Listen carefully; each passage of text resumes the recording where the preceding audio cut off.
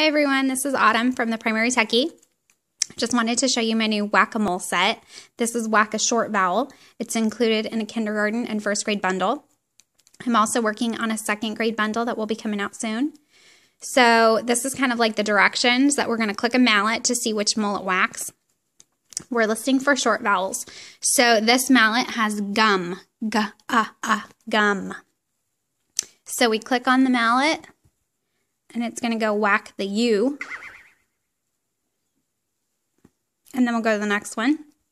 Sled, sled. So this is like the teacher part that you're doing at the board, but there's also printable mats and directions to make mallets so the students are engaged. And I'll show you those in 1 second. So there's a PowerPoint like that with 30 words to practice. And then there's also one called Speed Whack that has, it's kind of like flashcards and it'll go by itself. Whack the vowel sound you hear in the word on the mallets. Whack fast before they're gone. So this will go all by itself. I would use this definitely after I've used the other ones. So the kids know the words and you've already practiced together and now they can go through and practice independently. Frog, and they're all going to hit an O real quick. Stamp, and they're going to hit an A real quick. So this is just practicing. And let me show you the mats and the mallets.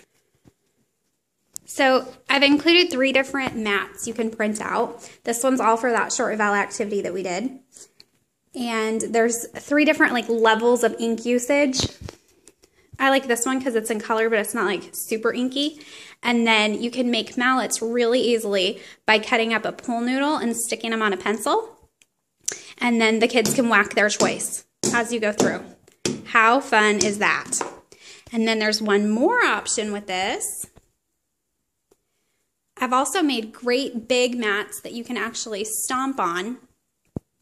And I made these out of non-stick shelf liner, like you'd use it to put in a drawer or for in your kitchen cabinets. I did that because I didn't want kids to, bust their butt slipping on the floor.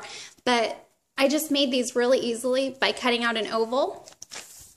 And then I cut out a little square that I put on the back. And I glued it on 3 sides, but left it open on the top so I can slide this in and out, which will allow me to change skills for the whack-a-mole because I have a lot more skills coming.